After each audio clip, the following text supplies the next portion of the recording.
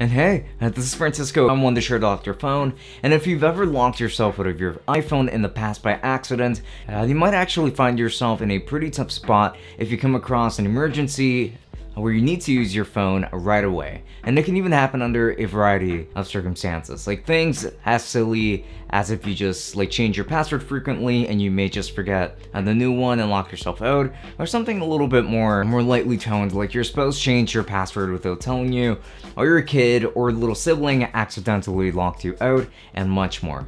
My point with all of this is that it's perfectly normal for any of these things to actually happen, and I am going to be right here to offer a solution to you. And this solution will work for just about any iPhone released within the last few years, such as the iPhone SE, 11, 10R, and the 7 Plus, the 6S Plus, the 6, and the 5S, and so on. So let us go ahead and begin.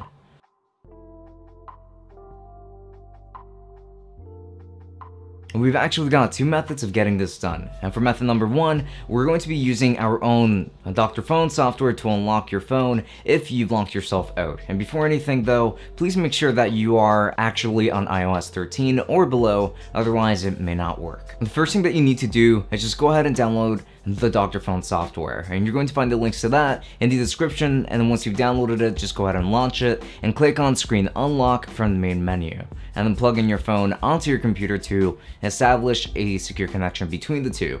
And once Dr.Fone detects your iPhone, it is going to show you the options for unlocking your phone, and then go ahead and click on Unlock iOS Screen to get to work. In the new window, it might just ask you to put your phone into DFU mode, so follow these steps if it does ask you to do so. But if it doesn't, then you're pretty much good to go anyway, so we can actually move on to the next step. And from here, I should be able to see your device model and iOS version. And just make sure that this information is indeed accurate, and then click on Start in order to begin. And once the firmware gets downloaded, the Dr.Fone software will proceed to delete your password, and just click on Unlock Now, and then confirm that this is exactly what you want, as it is going to erase your entire phone data along the way. So this is a very important decision to make. You need to know for sure if this is how you want to go about it. And within a few minutes, you should be good to go, as your iPhone will restart, fully reset, and it's going to be as if you had a brand new device. However, it is going to be free of a lock screen,